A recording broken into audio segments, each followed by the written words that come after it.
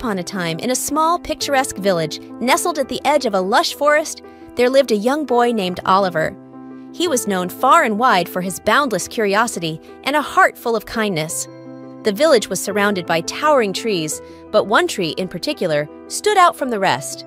It was a magnificent oak tree, older and more majestic than any other in the forest.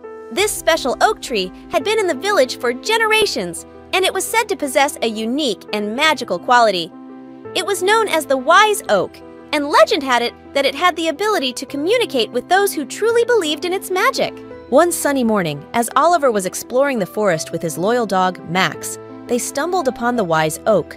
Its enormous branches spread wide, casting a cool, welcoming shadow beneath. As Oliver approached the tree, he felt a peculiar warmth and connection he had never experienced before. Oliver reached out and gently touched the oak's rough bark. "Hello," he whispered, half expecting a response. To his amazement, the wise oak seemed to rustle its leaves, almost as if it were acknowledging his presence. Over the following days, Oliver returned to the wise oak every morning, eager to share his stories and dreams with the ancient tree. He would sit beneath its branches, feeling a sense of comfort and wisdom emanating from the tree. As time passed, he came to regard the wise oak as his closest confidant and mentor.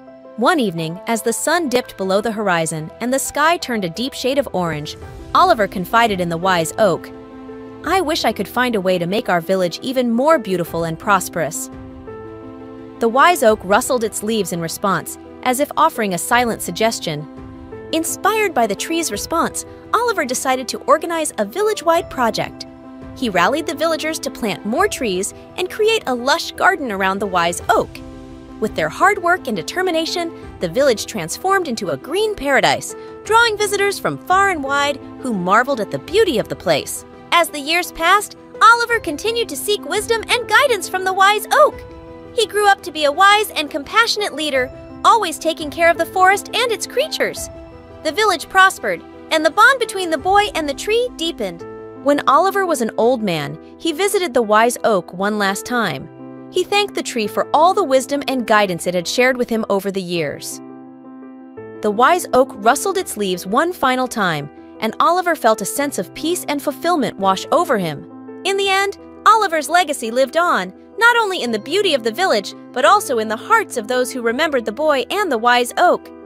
The tree remained a symbol of wisdom, kindness, and the enduring connection between people and nature, reminding all who passed by that there is magic to be found in the world if one only believes.